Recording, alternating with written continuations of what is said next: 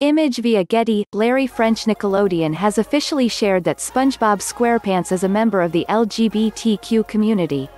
The children's television channel took to Twitter on Saturday, writing, "Celebrating #Pride with the LGBTQ+ community and their allies this month and every month." The tweet included 3 images of characters from the Nick roster: SpongeBob, Schwoz Schwartz from Henry Danger, and Korra from Avatar: The Legend of Korra. Nickelodeon's reveal also became a top trending moment on Twitter.